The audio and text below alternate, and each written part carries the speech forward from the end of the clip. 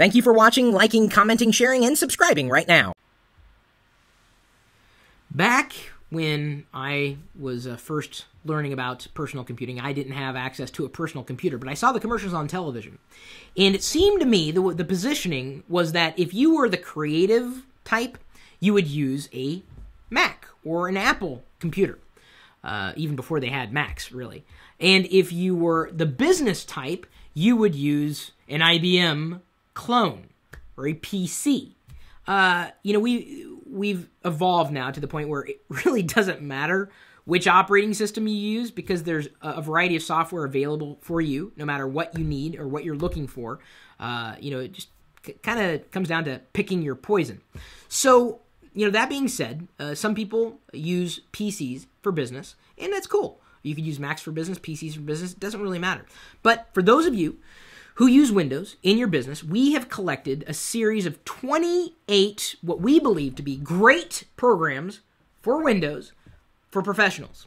So, if you're in business, you deal with business, you have something to do, you work for a business, you need applications or programs for Windows, this would be the article for you. And let's say you're not someone who does anything with business. You probably also want to look at the articles, because if you're anything like me, or the articles that we have on lockergnome.com, the programs listed in the article, I am a software junkie.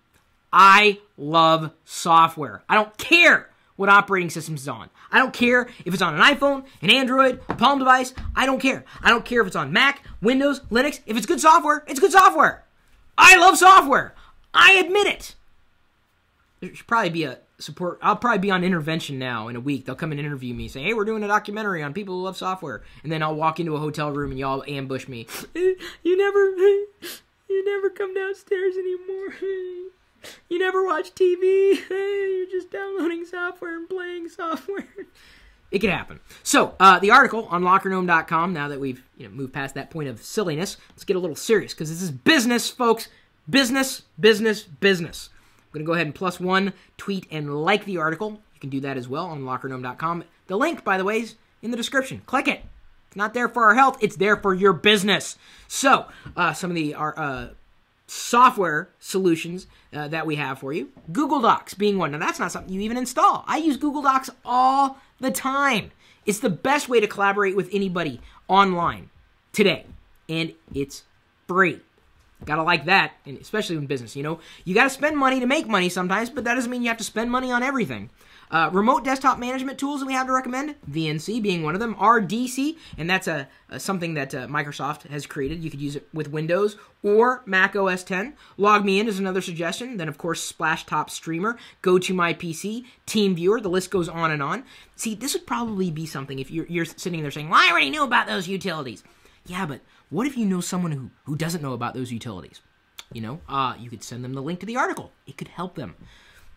So, in terms of notes and dictation, the #1 utility that we've found, Dragon Naturally Speaking. That's it.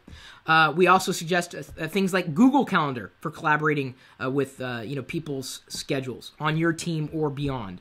Windows speech recognition doesn't do so bad. Give it a shot, if you don't want to spend a lot of money on it. In terms of file synchronization, we've talked about a few of these utilities before, including Dropbox. There are further recommendations in the article. I'm not reading each particular one. We even have some suggestions for expense tracking.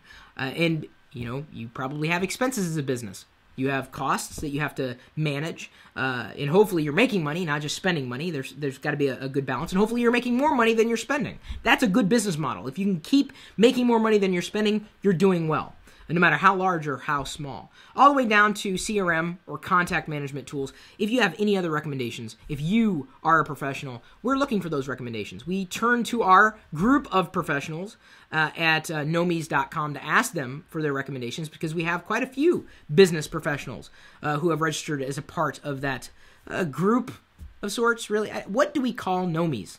It's a mastermind group with a tech twist, but it's not just for geeks, but people who like doing business. And I like doing business with other people who like doing business.